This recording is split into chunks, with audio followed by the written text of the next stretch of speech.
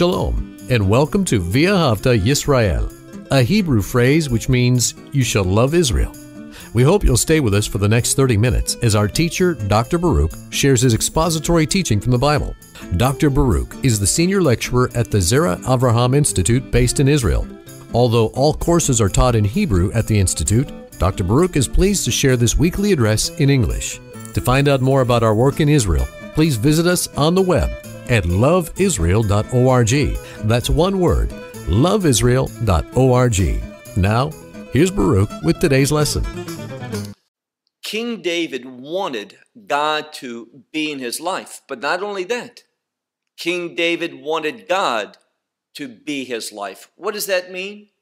That everything that David thought upon, everything that he said, and of course, all of his actions, they would all be founded in the purpose of God, all reflect the glory of God. In other words, when David writes this psalm that we're going to study this evening, we learn something.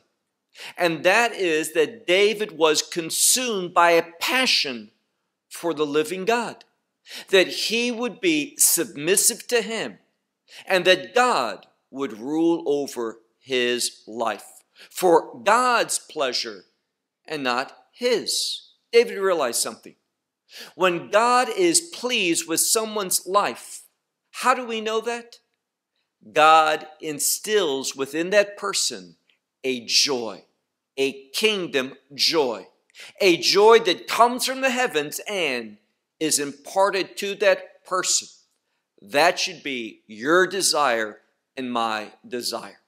Well, take out your Bible and look with me to the book of Psalms and Psalm 17. The book of Psalms and Psalm 17.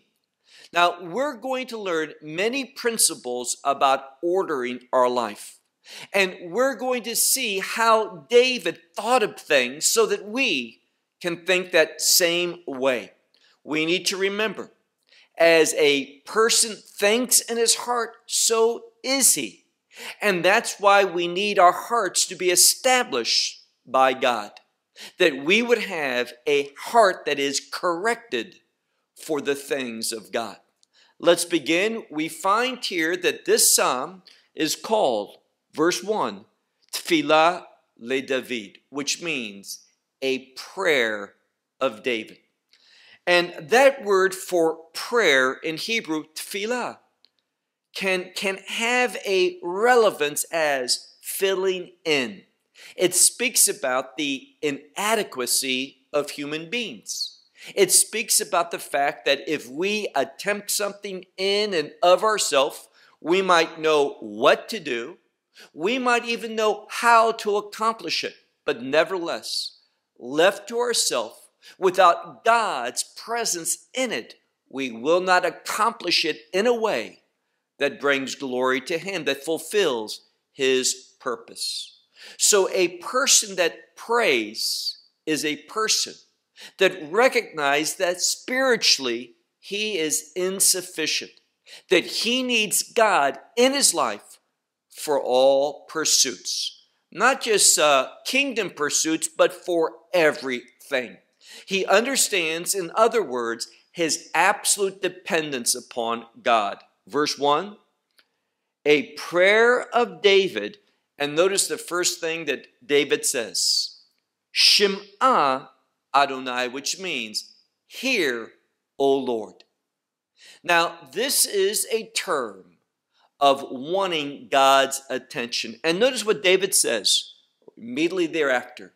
He uses the word tzedek, which is righteousness. If you are interested in righteousness, you can be assured of something. God is going to get involved in your life. If you are not interested in righteousness, doing that which is right in God's perspective, then God's not going to be actively involved in your life. When you call out to him, there's not going to be a response. Now remember, this word here, Shema, it has to do with wanting one to hear and respond. And how David can be assured that God's going to respond, that he's going to move, is because David is saying to God, I have a righteous objective. And it's God's character, the very essence of God, that defines righteousness. And I said this before, and it's very important that we see the distinction. Everything that God does is righteous. Why is it righteous? Because he does them. Meaning this, God does not live up to a standard, God sets the standard. Very important that we see that he is the foundation, the origin of all things. So what God does is righteous. It is because God does it that we understand what righteousness is. Don't think that we can perceive righteousness apart from God. David understood this. So he says, hear, O Lord, and then the word righteousness.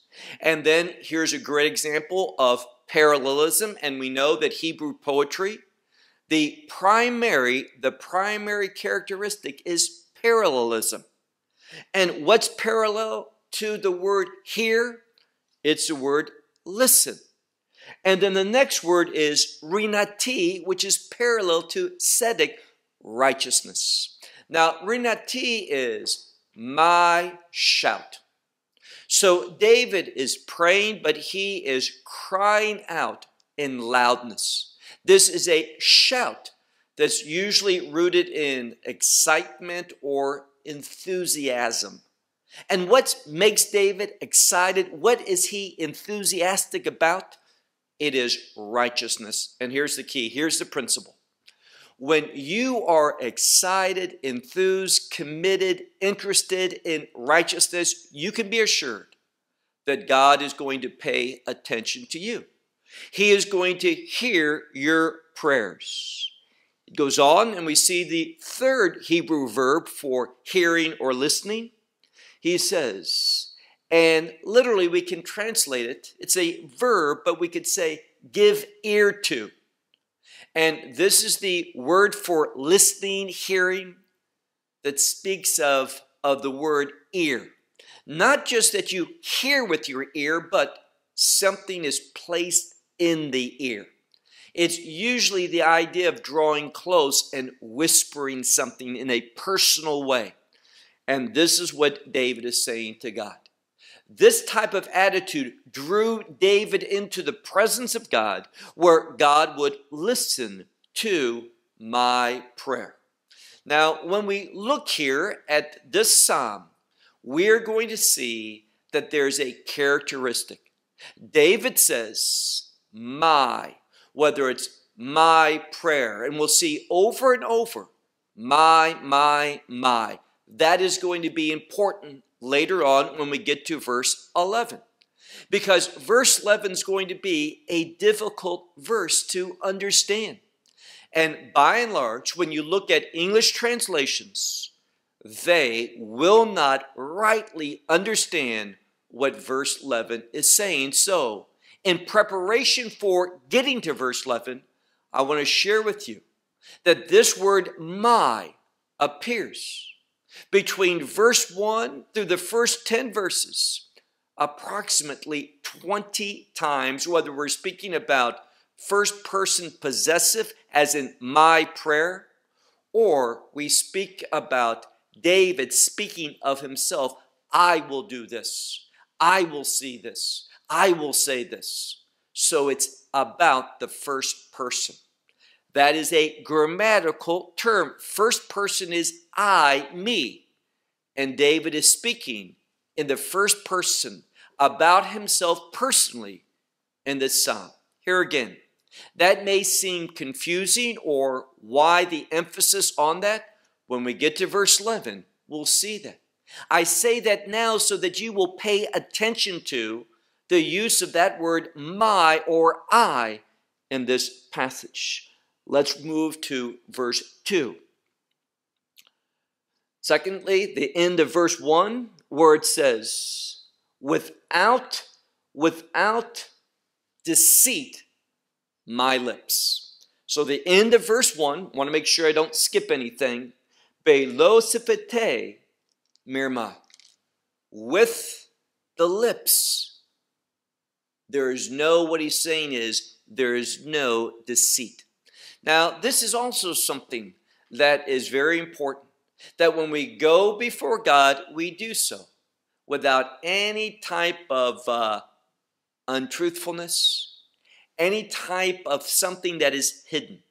Our prayers need to be transparent before God.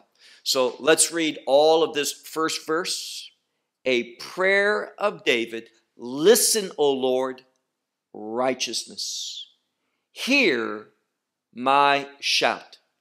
Give ear to my prayer.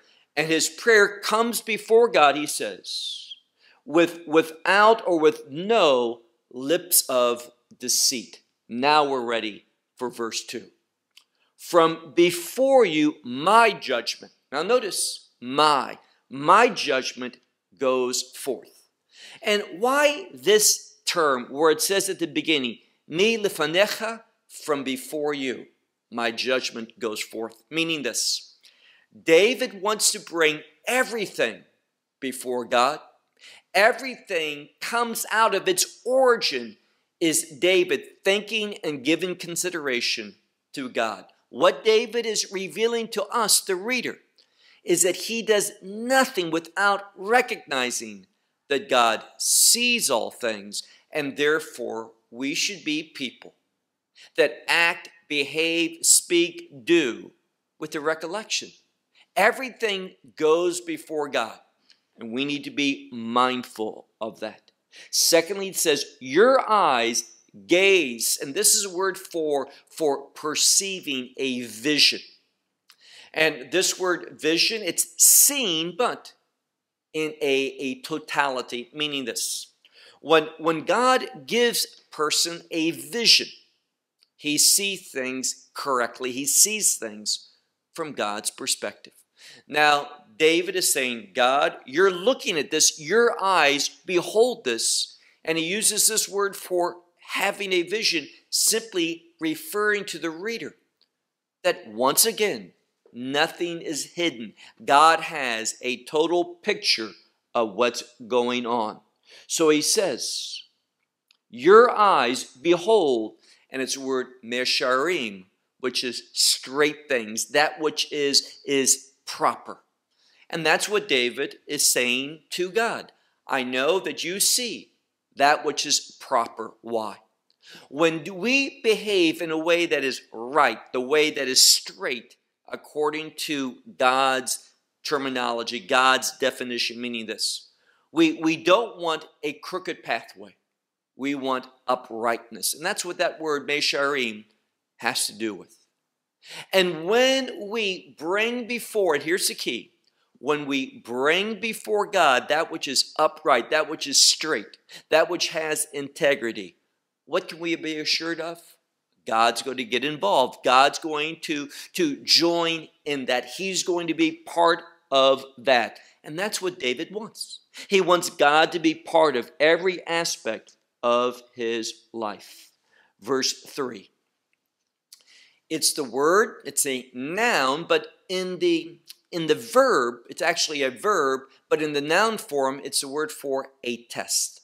So what David says here, and he says this frequently in the Psalms, he says, you have tested my heart.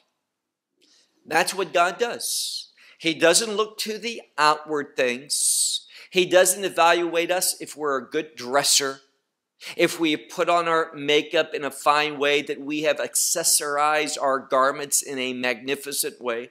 God doesn't pay any attention to that. It says here, you have tested. And that means that you have arrived of the truth of what? Our heart condition. So God, he tests the heart. But once more, David says, my heart. Remember that first person. You have tested my heart, and then another important word. And this is a word, it has to do with God getting involved.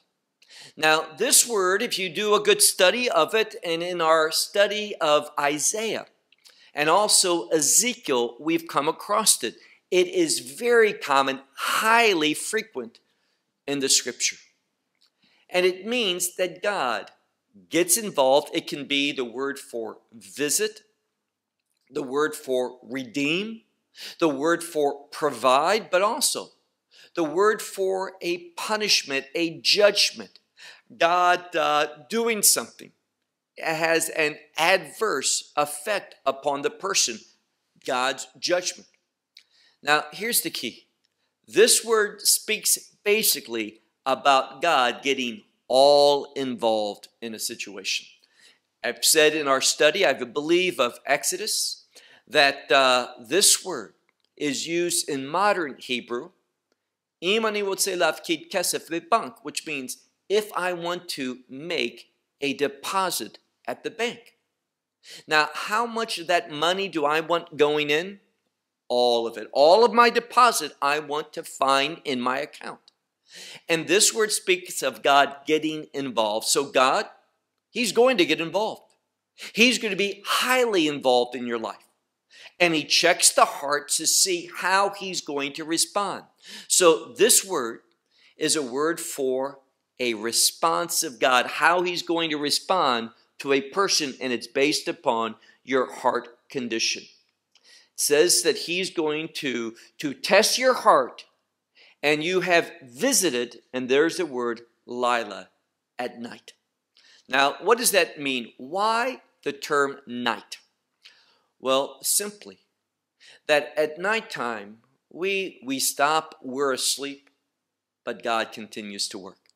So God looks at our heart, He tests our heart, and He brings about changes in our situation throughout the night. God can work and do great things while we're asleep. Darkness is also related to night. Things we don't see how God works in darkness, but He works in the hidden places, in the things that we can't see, that we can't discern. So God works oftentimes in a way that we don't discern His activity, but we see the results of His activity. Verse 3, the second part. You have refined me. Here's another example of me or my or I. David is speaking. He says to God, you have refined me. And then it says, Baal Timsah, which means what? Baal is a negation. Timsah, fine. Now, this word for testing or trying or refining, it's the same word that a jeweler, when he wants to make something, he'll take a precious metal, let's say gold, and he'll melt it down. He'll heat it up. And he will remove that which is impure, that which doesn't belong there, that which is not gold. And in that same way, what David is saying is this. God, He is going to try us and remove that which is displeasing to Him, that which is not appropriate. But David's saying, I come before you, and you're not going to find any unfit, improper objectives. David is committed to the things of God in this verse. Now, this psalm is a great example of how we should think and how we should be. So he says, you have refined me, and you will not find, meaning anything unfit. I have, once again, first person, I have, and this is a word for an objective. I have set an objective. I have made a purpose. And what is that purpose that David is committed to? That will not pass. And this is a word for transgress my mouth. David has said he has purpose, and the idea here is purpose in his heart. Made a decision that his mouth is not going to speak that which is sinful. He is not going to speak that which transgresses the will of God, what God sees as appropriate, what's proper. So David, and we go through this, he says, test my heart. You test my life, my very being. Anything that's improper, they're not going to be there, but if it is, I want removed. I'm not going to speak any deceit. Notice these things David is telling us about how he wants to serve God, the type of man that he wants to be. So he says, I have purpose. I have made my objective that my mouth does not transgress. Verse 4. This is word for activity, but it's in the plural, activities.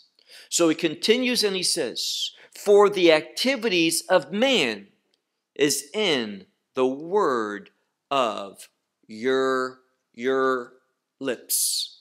So what David is saying here is this: our action should be based upon the words of God. He gives us instruction. He gives us vision. He gives us what we ought to do. So once more, the activities of man is in the words of your lips. I will keep, and this is word for guard, I will keep that which is precious. Why? He says, I'm going to guard myself. That's literally what it says. Ani shamarti. For I will guard. Why? From the pathways of the wicked. So David is saying this: it is only when I base my activity upon what comes from the mouth of God, meaning Scripture. That is how I keep myself from what? The pathway, the courses, the direction, the journeys of who? This is a word for someone who is wicked, who bursts forward into where he ought not be. Now, the idea here is this. You have an animal, for example, in a pen, and he stays in that pen, and there he is provided for. He's taken care of. But here's the problem. When he bursts forth there, he's going where he wants to go. And what happens? He finds himself in danger. He's moving away from the source of his provision, what he needs for life. And that's why David is saying here, we ought to base our decisions upon your words, what comes forth from your lips, O God. And this is how we guard ourselves, we keep ourselves from finding ourselves on the pathways, on the courses of the wicked one. Verse 5. Support my steps in your, and this would be in your cycles, in your course. So David is saying here, and it's a very important word that he uses here, this is a word for support, giving aid to, assistance to. And he's saying here, God, I want to walk in your place. I want to go in your circles. And the only way I can do that is if you support my steps in doing it. David realizes he can't be in the will of God unless God supports him in that. That God helps him in that. What it speaks is this: we are totally, and I want to emphasize this, we are totally dependent upon God. So he says, support my steps in your courses. Then he says, in order that my steps, and it's a different word, and it's parallelism. So we have one word for steps, and we have another word for steps or paces. That it says here that they will not fall or move or collapse. So it's speaking here, this is what the text is telling us. When God supports our steps and places us in where he wants us to be in the right course of direction, then we can have assurance that our steps, our walking is not going to be moved away from where we should be. We're not going to collapse, in other words. Verse 6, I have called unto you, for you have answered me, O God. Now, some of the commentators point out that this is a verse of assurance. What David is saying is this: everything that we've studied up until this verse, if we apply it to our life, if we make that the reality of our life, then we can be assured, look now to verse 6, we can be assured that when we call out to you, O Lord, that you are going to answer, that you'll hear us. As David says, I've called out to you because you have, or you will answer me, O God. Place your ear unto me and listen to my speech, my word. Now, what David is saying here is this: what we've studied thus far before this verse, it positions us where we can have assurance, if we do these things, that God's going to hear our prayers and that He is going to be actively involved in our life. But here's the key: He will only be active in all of our life. When we want to shut certain things out, when we hold things back, what we need to realize is this: when we say, God, I got this myself. You don't deal with this, God. This is my domain. When we have our own personal domain apart from God, God removes Himself. He withdraws. Now you say, well, wait a second. The Bible says, and it's true, God will never leave me nor forsake me. That's true. You enter into a covenant relationship, He will not. But here's what I'm saying.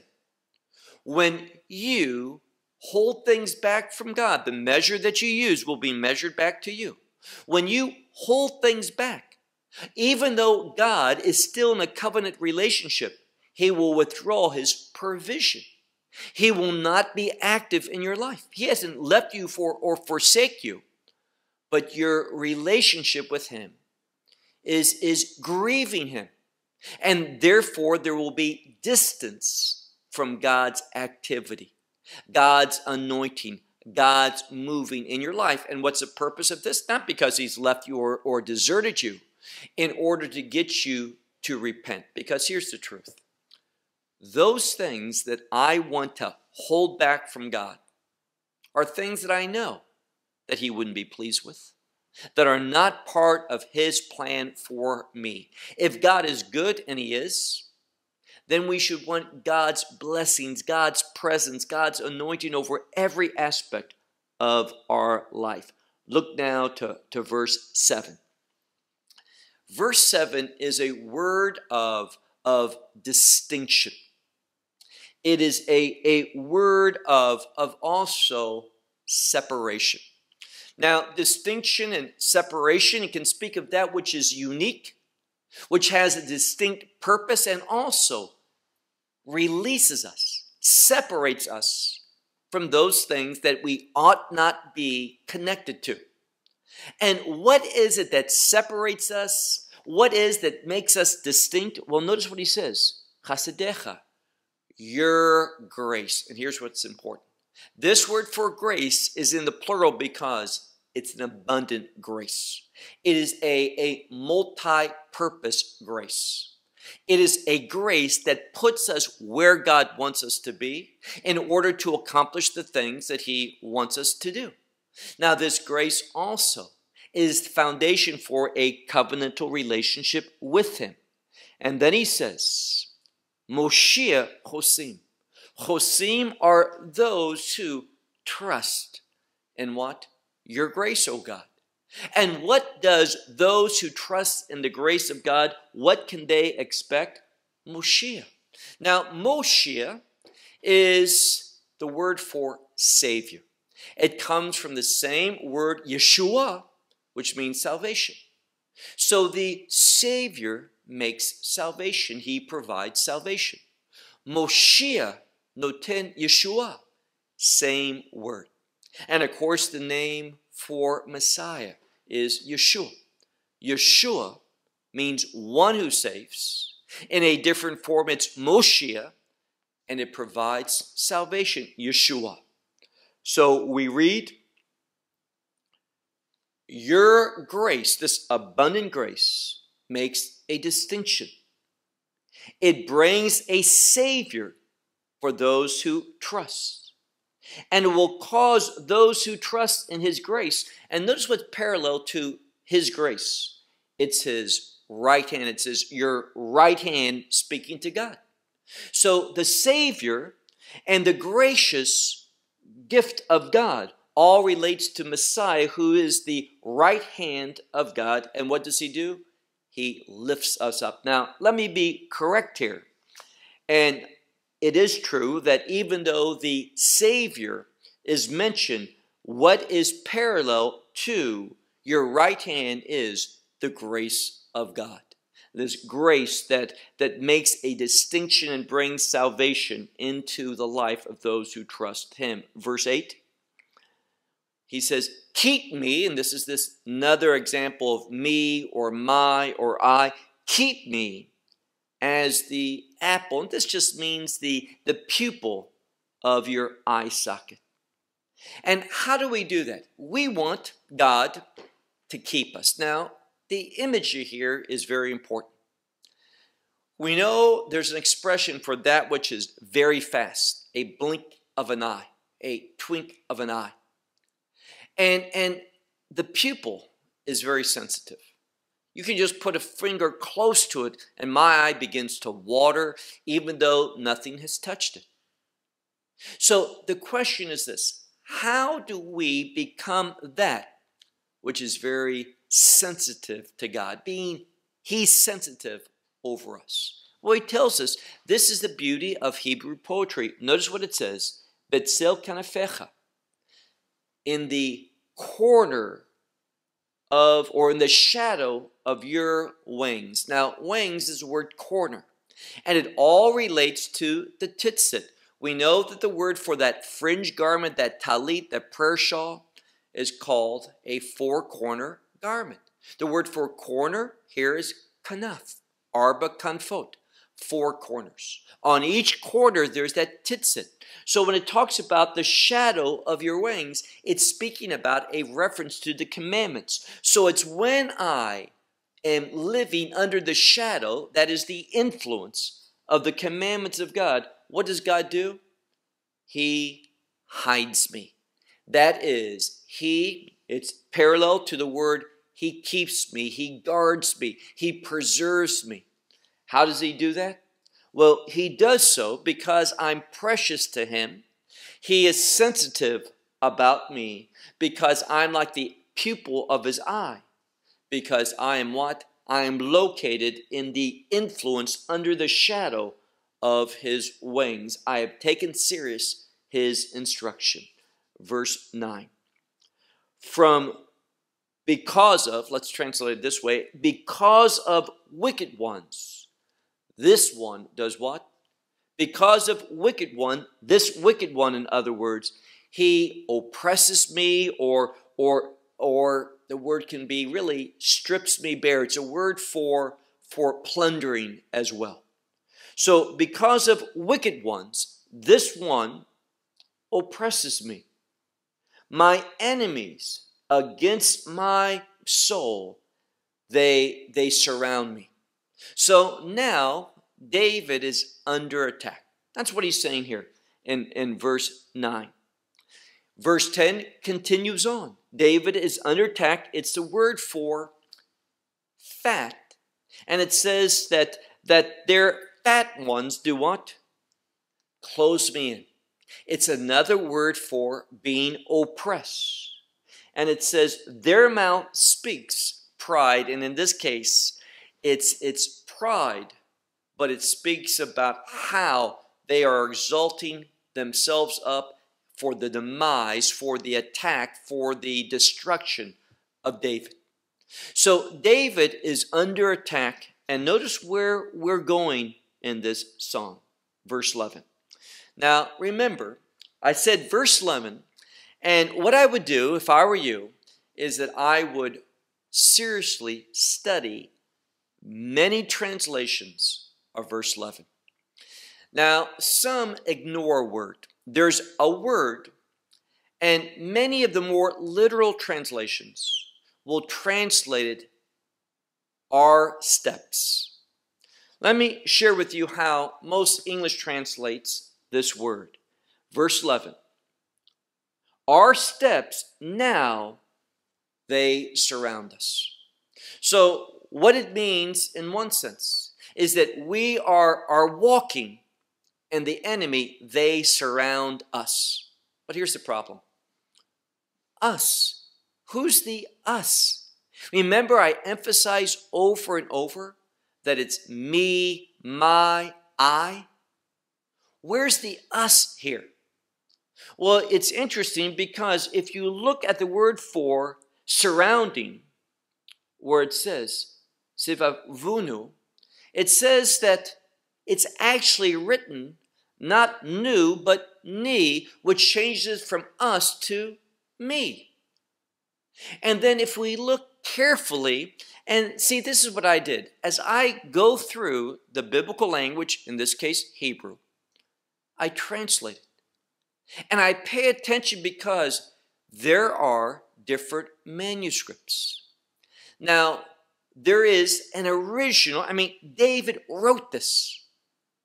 But the problem is we have different manuscripts of this psalm.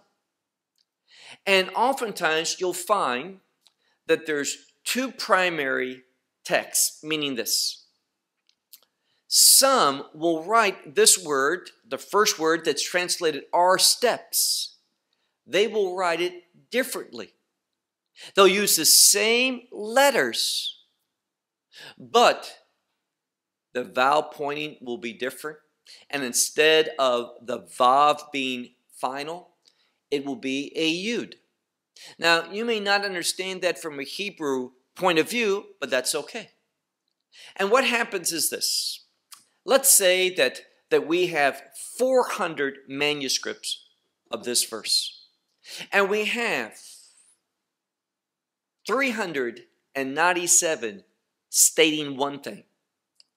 And 3 stating something different. Now, when I say stating something different, I'm talking about a letter being different. And the problem is this. If you know the Hebrew alphabet, you make the yud, which is like a part of a 7, the top, and just goes down a little bit, like a square, a quarter. But if you draw that down, it becomes a vav. So it's very common that you have manuscripts where some have the vav, that letter vav, and some have the yud. Now, because of that, if you have numerous ones one way and just a couple, you could probably arrive at the conclusion that the 397 is right and the 3 is a mistake. But what happens when you have, we'll give this same example, 400 manuscripts, and 204 have it one way and 196 has it the other way? And here again, we're just talking about one letter, if it is long or short, one part of it. Did the scribe go down or did he stop? It's a human issue. It's not attacking the authority of the text, but it's attacking the perfected man. We're not perfect. We make errors. So looking at this, and maybe it was that it was a little bit longer and someone said, oh, I don't think it's a yud, I think it's a vav. And then therefore it was copied over and over in one school, one area this way and another way this way. So what do you do when you have 400 manuscripts, 196 one way, 204 another way? It's almost 50-50. Well, what do? You check the Septuagint. That is the Greek translation. And you see if it offers any clarity, and it does. It goes with one of them and not with the other. So in that case, we can see that the phrase, our steps, is really not our steps. But it's another way. If you punctuate, and there was not punctuations, you had to simply understand it. And sometimes the punctuations can make a big deal in the meaning. Now, when we look at the Septuagint, verse 11, it says, they cast me away. Notice the me, not us, me. So you have numerous manuscripts, primary texts that are put together, use it this way, and it goes along with the Septuagint. It says, they cast me away now, and they surround me. That's what the Septuagint has, and that's what numerous Hebrew manuscripts have, not what, for example, is in most English translations. Their eyes they place. So they're looking upon me, and notice what it says, lintot ba'aretz. Their eyes, in this case, what does it say? They are placed. They place their eyes upon the ground. What does that mean? They want to bring me to subjection. Here's the verse. David is saying he's got an enemy. And this enemy, what are they doing? They're casting him out, meaning this. They're taking him out. They surround him. And their intention, it's an idiom when it says they cast their eyes to the ground. What it means is they want to, it's an Hebrew idiom which speaks of bringing David to defeat, to destruction. Verse 12.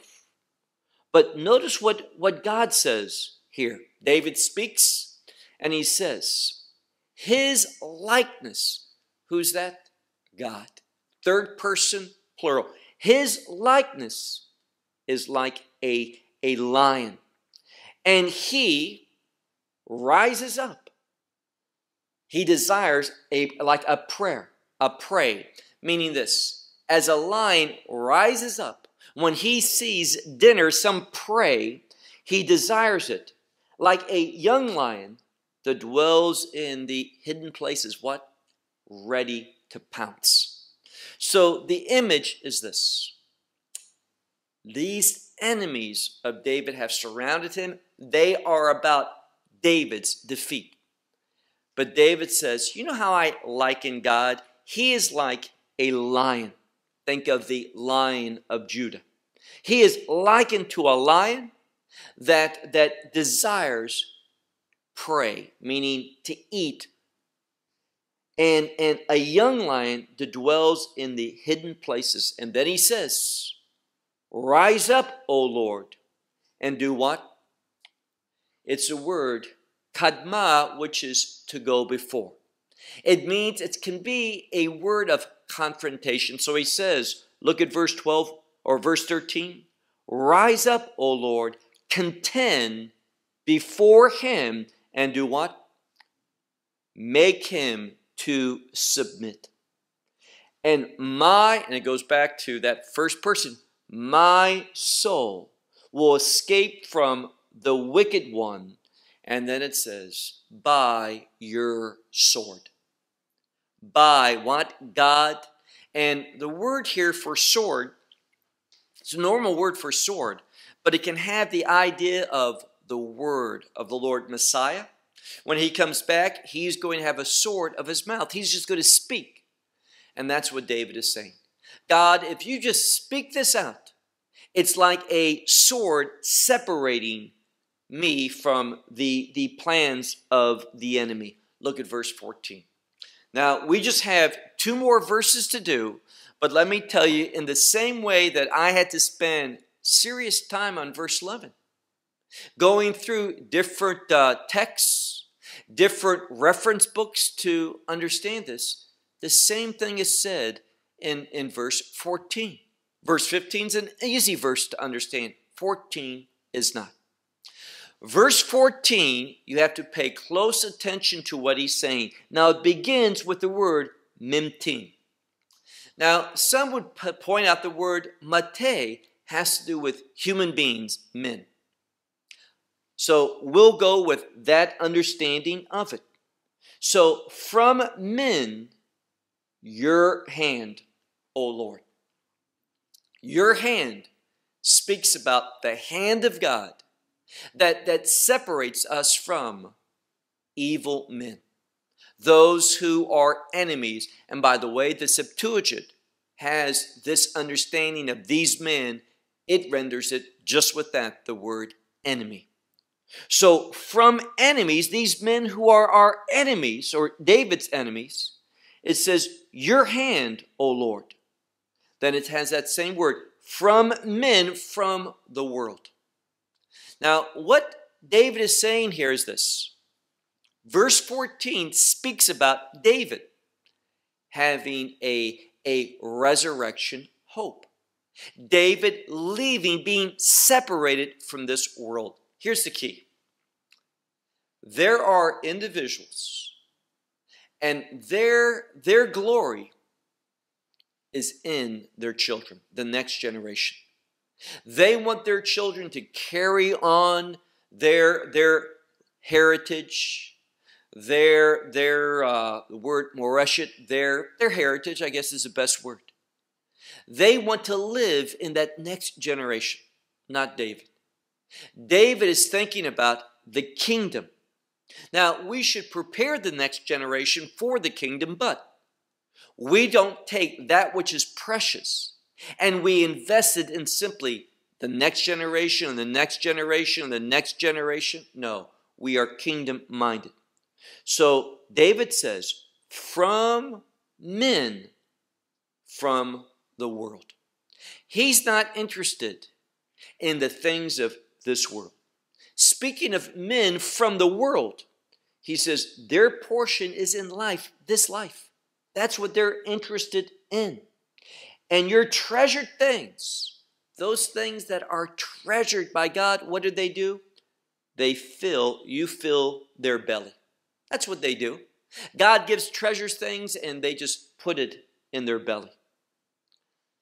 Also, we find as we keep reading, they are satisfied with children. And they leave their abundance to their babes. And it's simply a word synonym for children. Meaning this, they invest in their children, and we know biblically we should teach our children diligently the things of God. But that's not what this verse is saying. It's speaking about how they want their heritage, their name, their objectives, what their life is about to carry on in the next generation. Well, what does David do? Verse 15, our last verse, is in contrast to that. He says, I. And some Bibles, recognizing this contrast, puts but me, or but I, in righteousness. It goes back to where we were in verse 1. David, he's saying, I in righteousness, I will gaze unto your face. What is David saying? I'm not interested in just carrying on my heritage from one generation to another, that my name will never die out. Now, lots of times people do that. They name buildings after themselves. Their place, they make their tomb a memorial. They want people to visit it. They set up so people come and say, wow, look at such a tomb. This man must have been a great one if he can have a tomb that big. This is not David's objective. This is not what a disciple of Messiah thinks about. David says, I in righteousness.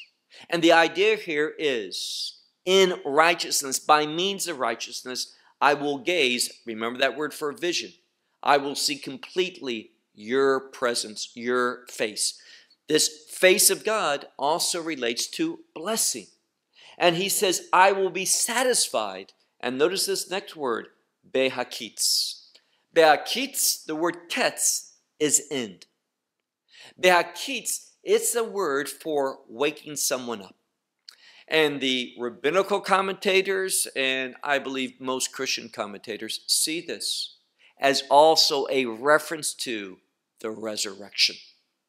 So David is saying here, it is because I have a righteous objective that I am going to behold the blessings of God, be in his presence, see his face. Where? I will be satisfied when I come to an end. David is not loathing or in misery about death. David understands that his end comes with a new beginning, a resurrection. And notice what he says here, timunatecha. What's that? Your picture, your image. It's in parallelism to your presence.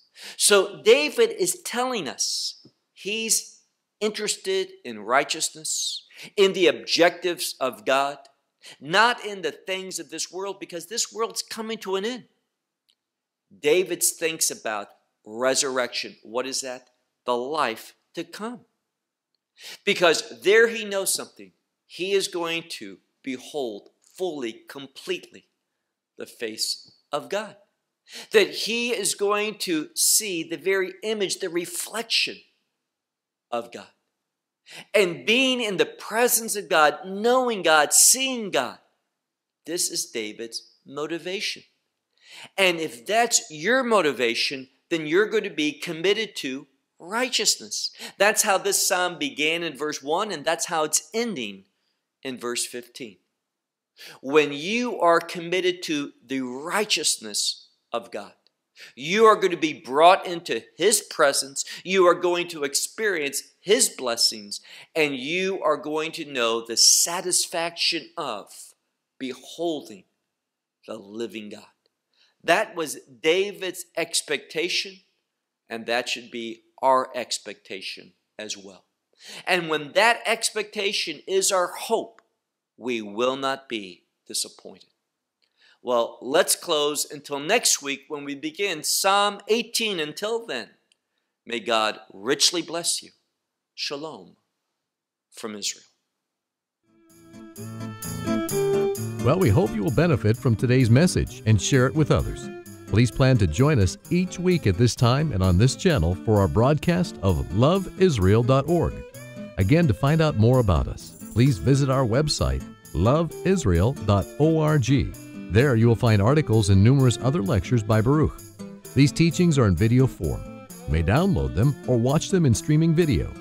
Until next week, may the Lord bless you in our Messiah Yeshua, that is Jesus, as you walk with Him. Shalom from Israel.